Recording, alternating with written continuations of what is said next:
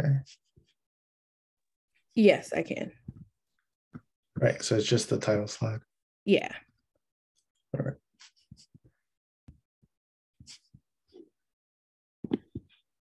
Okay, so we are now recording. So we're gonna go ahead and get started. It is 12 o'clock. So welcome everybody. My name is Lauren Kendall Brooks. I am the current president of Black and Psych, and I am very excited to bring to you all the first of our lunchtime lecture series. First, we have my former PI, current my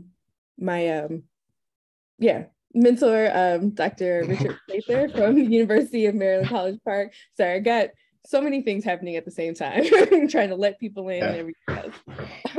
But I am very excited to be here for his talk/conversation about building alternatives to whiteness as the default in experimental psychology. So I will let him go ahead and get started.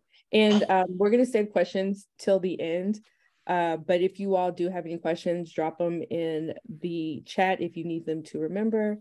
And that's about it. I'll let him take it away. All right, thank you.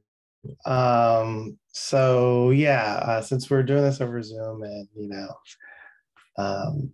everyone's dealing with technical issues from time to time, let me know if anything seems a little funny. You should be able to see my slides as I've shared screen. So my plan for this was be kind of semi-discussion or story, I should say, rather than just kind of a straight up, here's a bunch of data talk, which I think would be a little less interesting. So what I'm talking about today is kind of a bit about where my research has been the last, I guess, couple of years, which I guess is kind of described in the title. But in order to help everyone kind of make sense of that, I have to very understand how I got here in the first place. But of course, I want to start with acknowledgements. Everyone who currently works or used to work in my lab. So that includes Lauren Kendall Brooks, some collaborators, Devin Payne Sturgis, who's in public health, Cameron Johnson. Natalie is also in public health. She's a graduate student in public health, and Josh Madrano, who works as my graduate student. All right, let's see.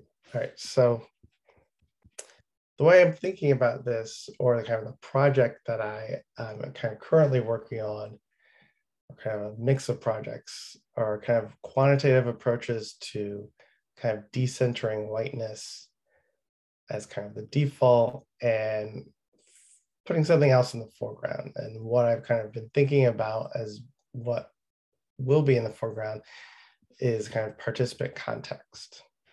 So the journey that I've kind of gone on to get to this point starts way back when in kind of 1990s Atlanta. So way back then, I was kind of just about to get started in graduate school, or sorry, in undergrad. I got my time wrong there. And I'm actually kind of I think, third generation educator. My grandmother was a teacher and a principal. Other people in my family had taught. So it was not unusual for me to have spent a lot of time thinking about learning, children learning. And so when I kind of made my next move after high school to college, I discovered this whole area of, what MIT gives it a weird name. They call it brain and cognitive sciences. other places just call it psychology or developmental psychology or cognitive psychology. And I kind of discovered that area where you could do research on kind of like how children learn, how children think, things like that. So I kind of dove into that, and my original training, I think, was very typical of the time. There wasn't anything particularly interesting about it. I'm reading papers about infant cognition and things like that. At some point, I figured out that some people study math learning, which seemed pretty interesting. And so I got into that and did that for graduate school. So, I move on to University of Wisconsin. And again, I think in the psychology department there, my training was not particularly unusual for a kind of a psychology student at the time. I was in the kind of the cognitive area there. And the one thing I will say that was a little bit different for me was that my advisor, Martha Ali Bali, was also part of the educational psychology program there. And because she was part of that, we had some connection there, and she did kind of push me a little bit to actually spend some time over there. So that the building pictured here is actually the Ed Psych building. And what ended up happening is kind of during my longer than I wanted it to be graduate career, spent a little bit of time, particularly towards the end, with people in different disciplines in different areas of social sciences.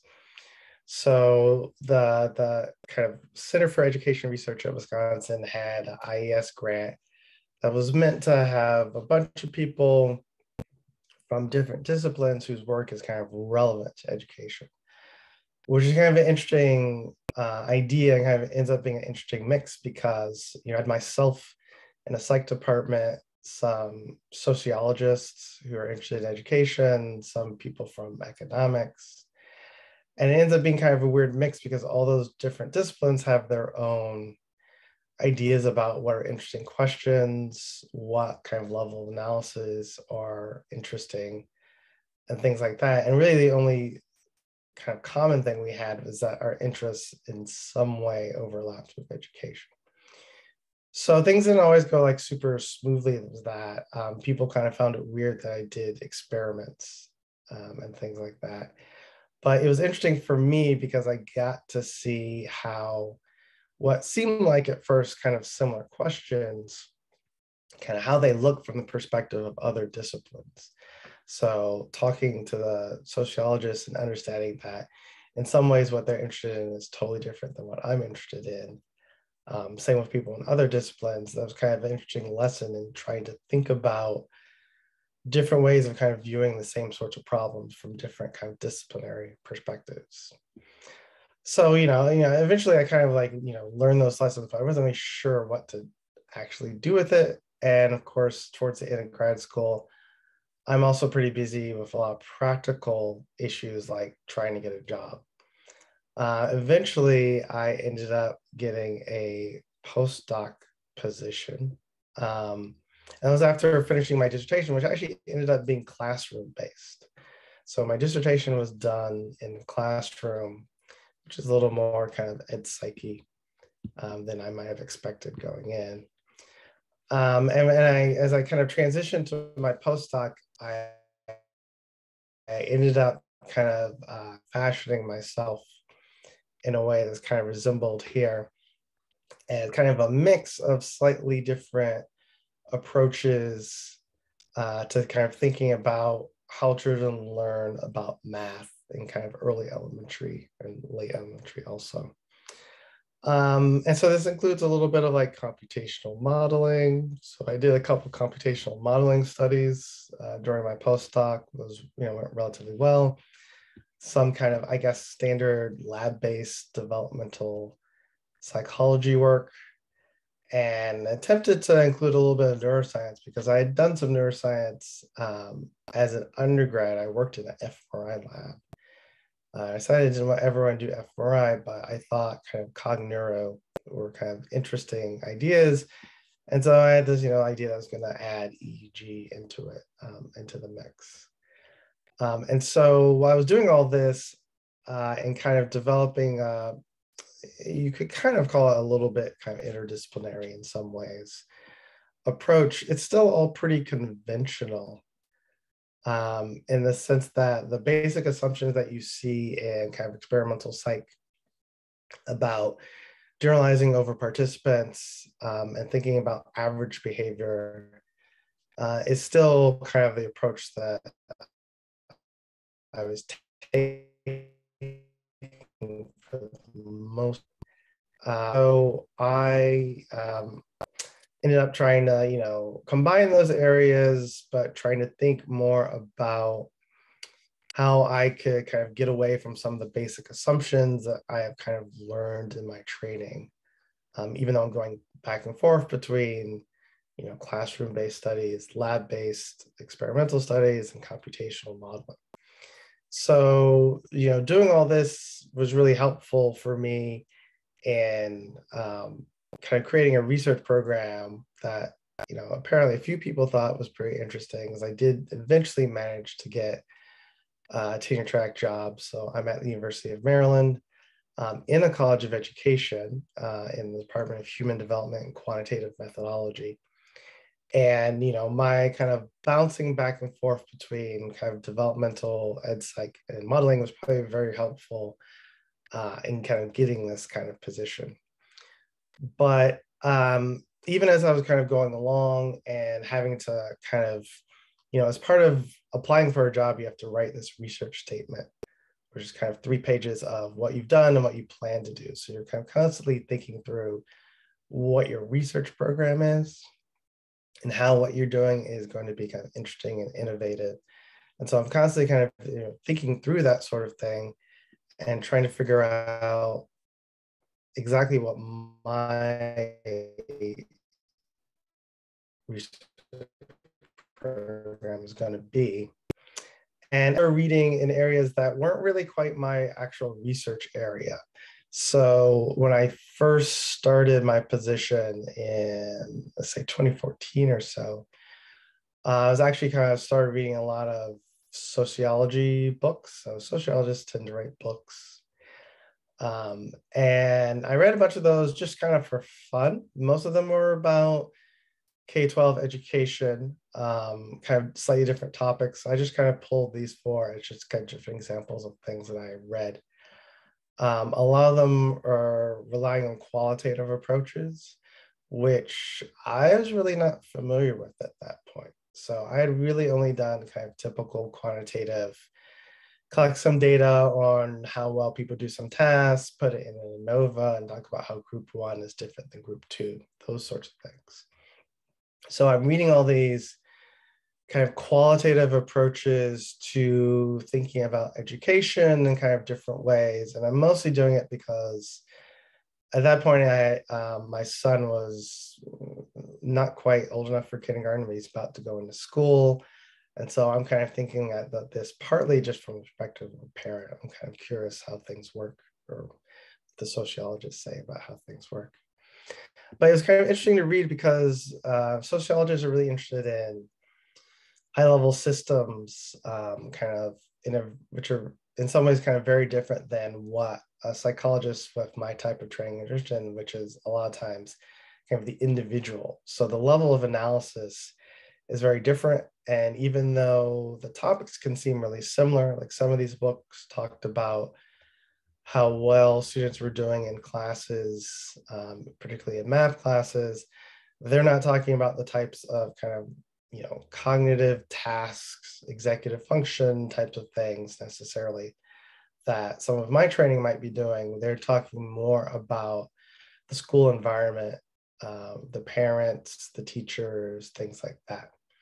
So I'm reading all this and also kind of collecting a little bit of stuff in public health that I thought was relevant, particularly work on social determinants of health. And I don't really have a great story of exactly how it kind of came together in my head. I did find at some point it was useful to see what some of the other psychologists were looking at. And some of that came from, I guess, some of the social psychologists who, I guess in some ways spent more time very explicitly talking about race than kind of cognitive and, some kind of cognitive development researchers. Now, I pulled this quote from a paper, I think this is from 2020, Stephen Roberts and colleagues. And they're talking about racial inequality in psychological research and how kind of race, which is clearly affects people's experiences and contexts, it's kind of unsurprising that has some effect on whatever you could possibly measure as a psychologist, whatever you're interested in, whether it's kind of in a social domain or in a kind of a cognitive domain. So this came out in 2020. I immediately emailed Stephen up and told him I thought his paper was great and I should figure out how to write something that was kind of related to that in kind of a cognitive area. And similarly, there's also a paper, I think this is Neil Lewis's paper. And it kind of seemed like psychology, so this is from 2021, was having a little bit of a moment in terms of thinking, I think both in terms of specifically talking about race, but also having these kind of meta-scientific discussions. And I know a lot of the people who are really interested in open science and reform, scientific reform and things like that, are having a lot of these discussions that are kind of meta-scientific discussions about how psychologists do their work. So I thought that all these things were kind of coming together very nicely. And I was kind of seeing similar concerns in other fields. It doesn't work out the exact same way in every field, but I started to try to read papers in fields very different than my own. So public health, Black psychology, cultural psychology, which is different than cross-cultural psychology, and cognitive aging. And it seemed like there were a lot of, somewhat similar concerns being worked out in these different areas. And so I kind of felt that there was definitely something there to be figured out. And so the last kind of couple of years, I've been trying to work on that. And what I've kind of narrowed it down to in terms of a question to be answered or addressed is how to bring participants' context to the forefront of experimental psychology and not just their behavior on some task that a researcher made that the person is going to do for 30 minutes or so. So we spend a lot of time thinking about how we can characterize how people do our task, whether it's math or language or whatever. But in a lot of cognitive and some other experimental psych areas, we don't spend that much time knowing who the participants are, getting information about their background at all. It varies between areas. Some areas there's a little bit more of a tradition of that, particularly in some areas of development. But overall, there doesn't seem to be a lot of focus on participants' context. So that kind of, I ended up writing a paper on that. And I'll just kind of go over some of the high level stuff from that paper. This is actually still a preprint. I haven't quite figured out how to get a specific journal to actually publish it yet. But I kind of came up with some kind of what I think are kind of interrelated problems in a lot of cognitive work. A lot of the arguing with the reviewers are that everyone thinks that their area is kind of typical of psychology.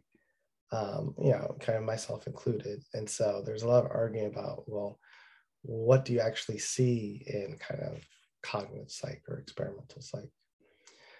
So I came up with a few kind of interrelated problems that I roughly kind of think of as kind of the status quo of kind of whiteness as default. And I think kind of any approach which doesn't examine context of the participants is essentially kind of whiteness as default.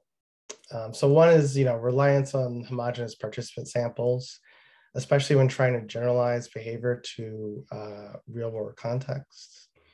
A lot of people have written about that, about how, many of us researchers have samples that are largely from our Psych 101 pools are, mostly high SES white samples.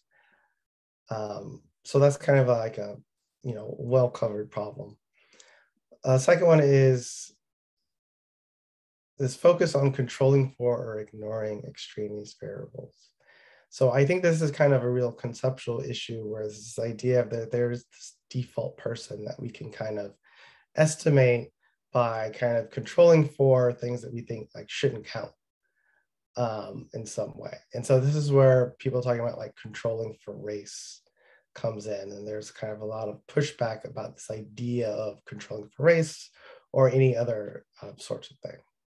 So this kind of gets into number 3, was just this assumption of like a generic human actor. Like there's this idea that there is some human cognition that is kind of the way it works, quote, normally or typically, that I can figure out. And then if I just collect a bunch of participants, and who cares who they are, average across them, I can figure out what that is. And there's less focus on individual variation and variation in contexts and experiences.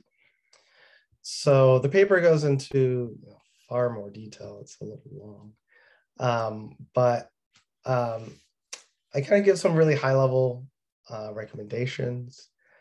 One is trying to find a way to focus on integrating variation across humans in your participant samples. The second is to, regardless of what your sample is, to consider human behavior in context. I know context can mean a lot of things, which I like that way. Not everyone's going to focus on the same aspect of the context, but I think having a focus on, okay, what part of context might matter for this particular thing is useful. Incorporating multiple levels of analysis and kind of non-cognitive factors. So the kind of standard level analysis, I think for a lot of experimental psych researchers, is looking at the individual behaving on some task that is right in front of them right there. There's other things to look at, whether it's going kind of quote up and looking at the social systems they are embedded in, either kind of like real time or kind of previously, or even kind of going down in the level analysis, which I think some researchers in kind of like a dynamic systems approach to talk about, because they like to frame things as being about perceptual systems and things like that. So I think that trying to hop between different levels of analysis in a given study could potentially be very beneficial. Fourth thing is focus not only on like average behavior, but variation across different individuals and different contexts, or individuals in different contexts. So getting away from this idea that there's going to be this kind of default average that you can define and talk about as like, this is how people are, and more talk about it as a distribution. These are the range of behaviors we see, and these are the reasons why the behavior might vary a little bit. And so the overall kind of recommendation here, which is kind of broad and will take some time, is to create these kind of theories of human cognition that integrate both kind of the way we think about cognition as being about behavior or a certain level of analysis, and the broader context that people are always in, right? There's no way to talk about humans as being kind of contextless, as being kind of operating in this vacuum. Like that never happens. There's no kind of ideal human state to be talked about. We're always in some sort of context. So in order to attempt to begin doing that, I've been working on a couple of different projects, basically trying to figure out, well, how would I actually do that in my own work? Because prior to that, I really hadn't.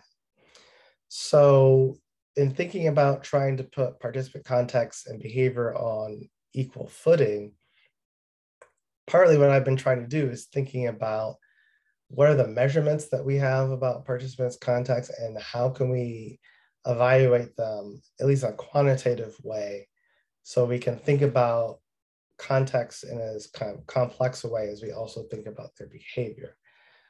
And thinking about kind of what sorts of measures might kind of count as context or what sort of information might be useful for me to have. It's very, it's tricky to figure out how to actually do this, because in theory, I would like to know everything about all my participants, but that is impossible. And so the researcher does have to kind of make some decisions about what that's going to be, what information they would even try to get, if they could. So the goal here in the framework that I'm trying to work on, the context-based framework, is to eliminate the idea of like white participants as the default. And we're using both qualitative and quantitative approaches in thinking about that. The reason why I kind of focus on talking about the quantitative approach is that I think that's the aspect here that is new. A lot of the qualitative ideas that we've been doing are stuff that are actually already done in other areas, and we're just kind of integrating that into what we're doing. So some of the qualitative approaches are things like participatory research, where you have a lot of kind of like co-design of the actual study between the researchers and the participants. That's more common in some other areas. I've talked with some people in public health who do that sort of thing. I think it could be really useful for people who are interested in kind of experimental psychology and cognition in general. I do think that there are a couple other approaches or frameworks that are really relevant and related to what I want to do. So you probably know Bronfenbrenner and maybe PVEST. I don't remember exactly what it stands for. Lauren will have to remind me the whole thing.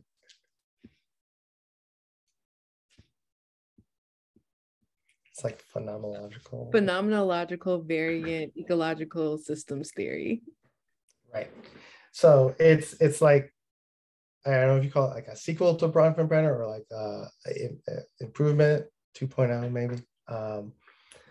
So those are some things that I've kind of become aware of and thinking about. I also put here kind of neuromanifolds, which seems kind of outside, a little outside of this. But what I thought was really interesting is that even in other areas that seem totally unrelated, like kind of neurobiology, there is this idea of trying to use a kind of a quantitative approach to describe these really kind of complex contexts. And sometimes the context is like, all this information about where the neurons are, which ones are firing and when, exactly how, and things like that. And so some of the methods that researchers in some of these neuroscience areas use, I think, can be kind of adapted to our kind of more social behavioral problems. So the context space framework is kind of an attempt to do that. I like to think of it as kind of this like landscape where every participant in your study could be somewhere on this landscape in terms of what their overall context is. And particularly as a person who does developmental work, you got to also know that their context can change over time, right? So if you think about work we do of kids in schools, the situation that the children are in can vary from year to year. They can change schools and things like that. And so we kind of want some way of defining where they're at. If you have a bunch of participants who come in to do your study, whatever it's about, how do you have any idea how similar or different they are to each other in terms of their overall context? Of course, if you don't collect any data on that, then you have no idea. But if you do try to find some data collect on that, you at least have a chance of thinking about how to relate the different participants to each other. So originally we wanted to do this ourselves, collect some new data, looking at math cognition for children, which is what I'm interested in, and trying to collect a bunch of data about kind of who they are and what their contexts are. That's been going a little slow, partly due to COVID.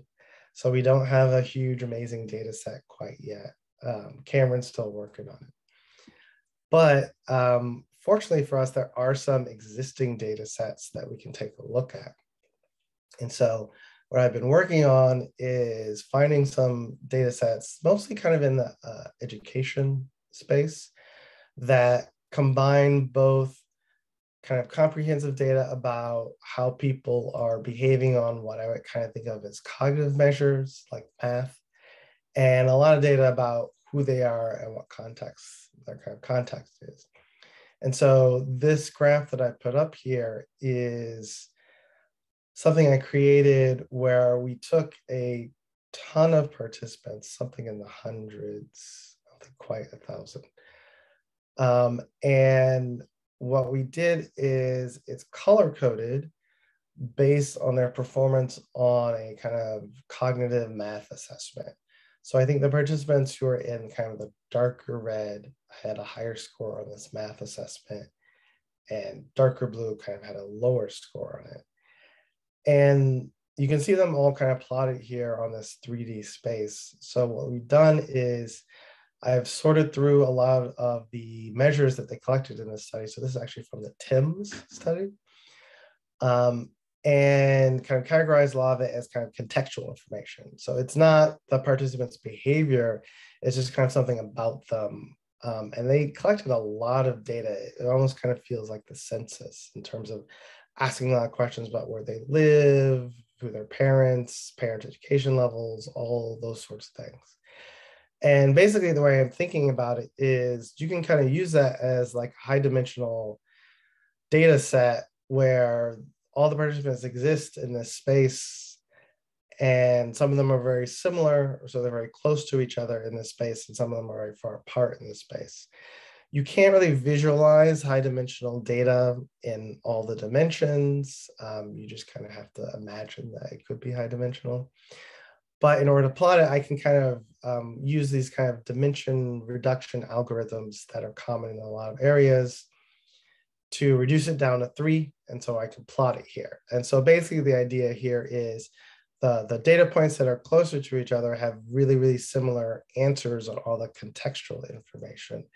And the data points that are further away from each other have dissimilar points. And so you can kind of see here, it kind of seems to cluster a little bit. You see a lot of the red in one area of the plot, and less so in other areas. And so what we're working on trying to do is, can we show this relationship between where they are in context and their behavior?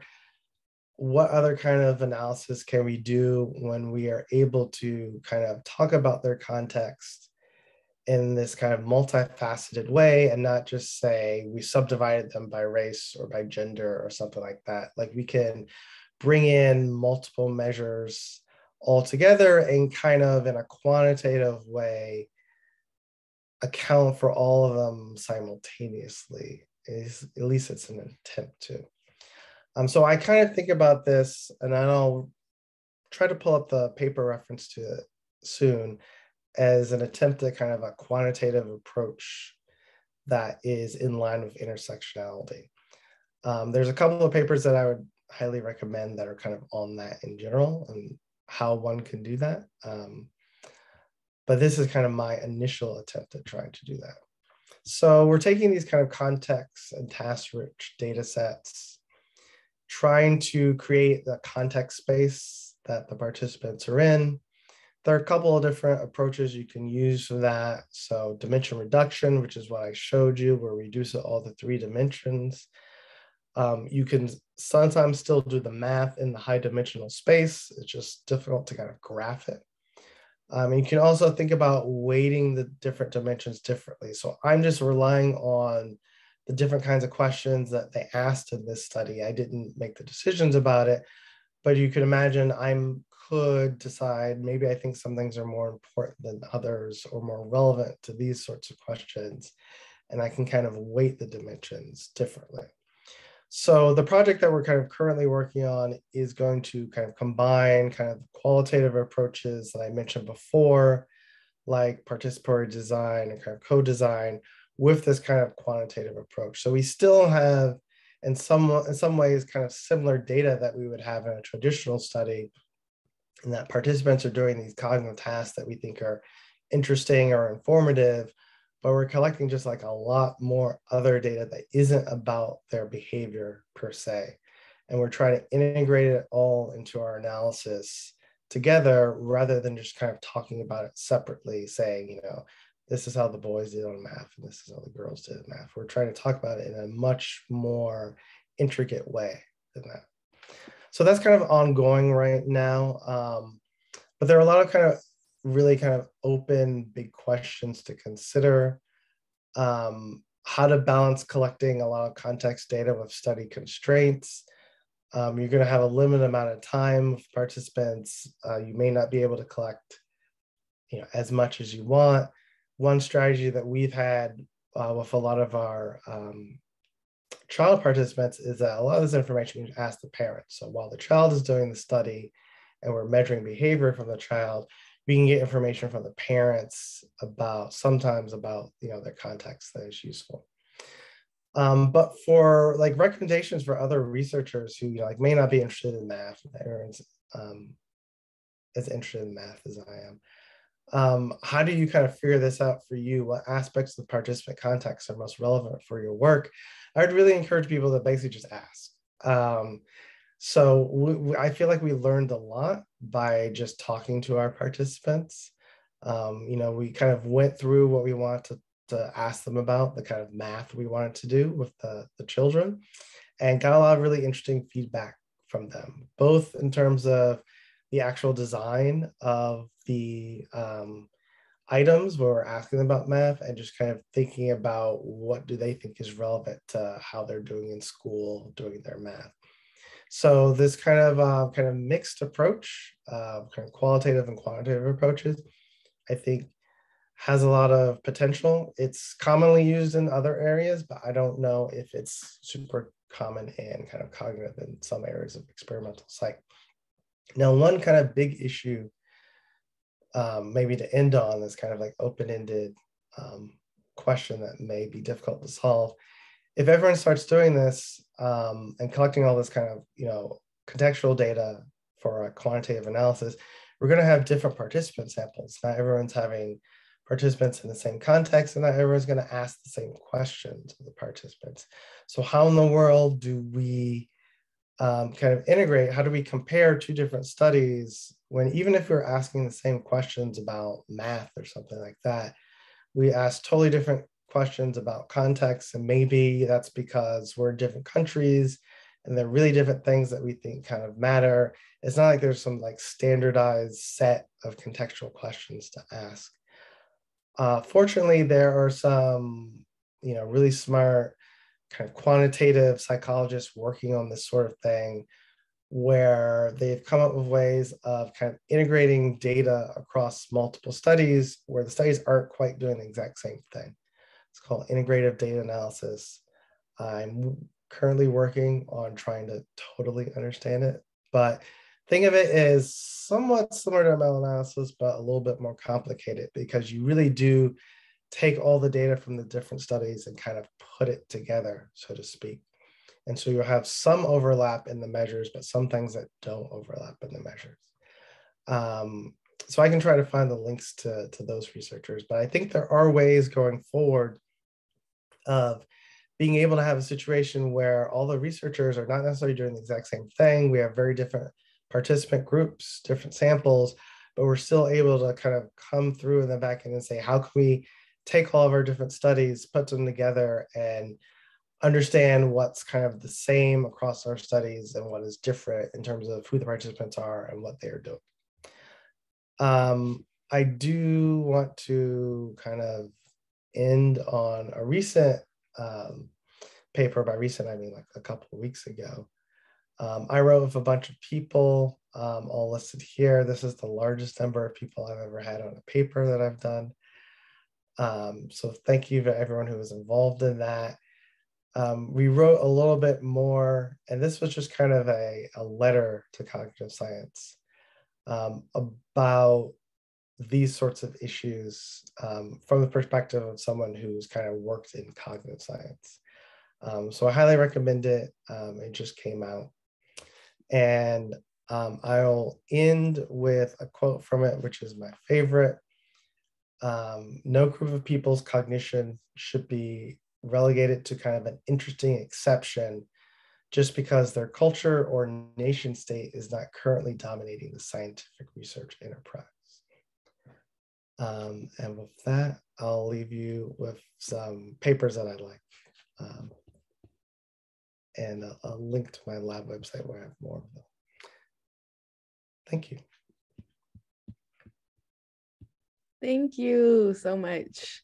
Really great and so much information. I feel like this is such an interesting topic as we try to continue with the supposed transformations and conversations that have started in the last few years. And I hope to have continue. So if there's any questions or just comments that anybody has, feel free to unmute yourself and bring them up.